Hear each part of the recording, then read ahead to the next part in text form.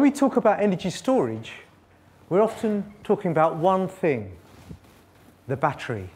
Try to imagine a world without them.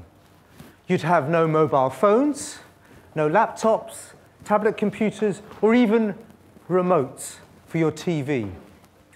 I think batteries are amazing, but they can be very, very familiar.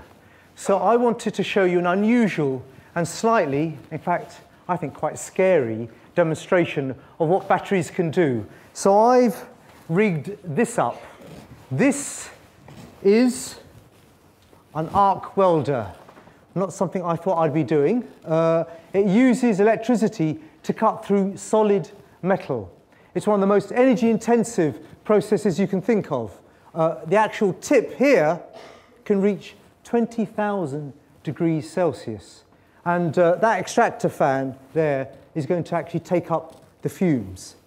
But the welder is hooked up to just a couple of ordinary car batteries. And come with me and I'll show you what they look like. So right here are two ordinary car batteries. And we've hooked them up. But we've put them out here because there's a small chance they might explode. So let's try and set things up. So I'm no welder, I'm just a humble chemist, but I'll be happy to give it a go. So this is my hand in glove, and so it's really important at this stage, right, before I get down here. So if you can put your goggles on now.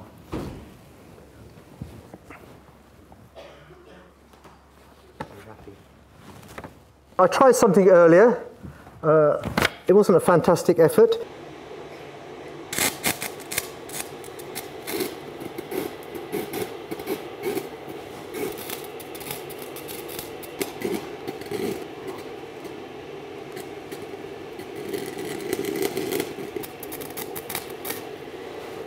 Right.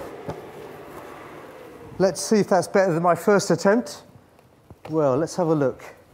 So if you look here, I tried to do RI twice. I don't think I'll give up my day job and become a welder. So I would say that's my abstract period and that's my sort of dodgy period.